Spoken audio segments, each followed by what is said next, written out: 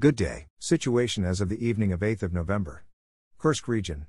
Ukrainian formations from a drone attacked the electrical substation of the Glushkovskaya distribution zone in the Kursk region. As a result of the incident, the station was not damaged, there were no casualties. Donetsk direction.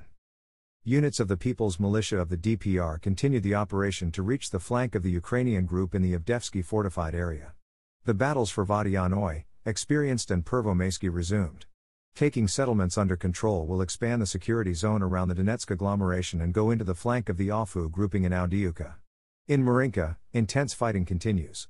While the calculations of the MLRS and artillery of the Russian troops are working on targets on the western outskirts of the settlement, the assault groups are moving towards Druzhby Avenue, 200 meters are left to it.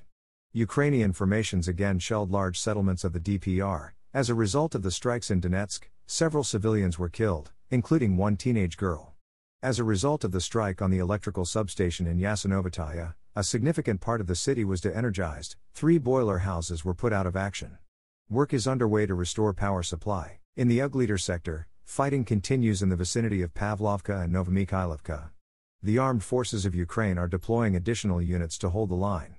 The command of the 72nd Mechanized Brigade of the Armed Forces of Ukraine deployed a battery of AHS Krab self-propelled howitzers in the Elizavietovka area, and an ATGM crew and 3 heavy machine guns were deployed in the vicinity of Novomikhailivka.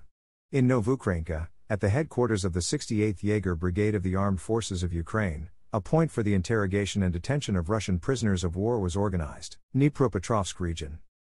The Russian armed forces carried out several strikes using the Geran 2 UAV kamikaze on the objects of the armed forces of Ukraine in Kryvyi Rog. At the same time, Russian troops hit enemy positions in Marganets, Ilyinka, and Vyshtarasovka, Starobelsk direction.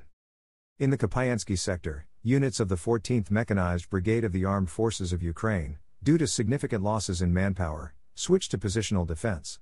Ukrainian UAV crews are conducting reconnaissance of the positions of the Russian armed forces in the area of Liman 1 and Olshan. In the Svatovsky sector, the combined assault groups attempted to storm Kuzmovka.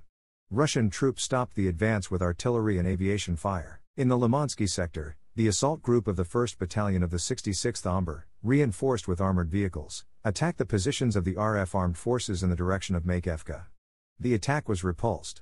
At the same time, strike detachments of the 90th Battalion of the 81st Air Mobile Brigade and the 2nd Battalion of the 25th Airborne Brigade of the Armed Forces of Ukraine tried to break through the defensive lines in the direction of Rubizhna. Artillery fire from the Russian armed forces drove the formations of the armed forces of Ukraine to their original positions. Southern Front, Nikolaev-Berislav direction. Against the backdrop of rumors about the imminent withdrawal of the Russian armed forces grouping from the right bank and leaving the north of the Kherson region, Ukrainian formations undertook reconnaissance in force in 3 areas, Posad-Pokrovsky, Bereslavsky, and Snigorevsky. At the Berislav sector of the Armed Forces of Ukraine today they conducted reconnaissance in force. 3 mechanized platoons of the 60th Infantry Brigade and a platoon of the 515th Special Forces Battalion, supported by cannon artillery and 6 self-propelled guns, went on the offensive northeast of the village of Dudchany. During the fighting, the consolidated units of the Armed Forces of Ukraine managed to break through inland, gaining a foothold in the farm area 2 kilometers west of Dudkin.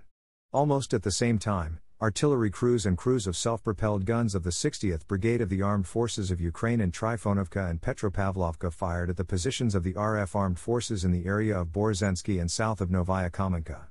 Pre-installed minefields and active fire from Russian troops stopped the advance of Ukrainian formations. At the moment, consolidated assault groups are digging in the occupied areas and clearing the area.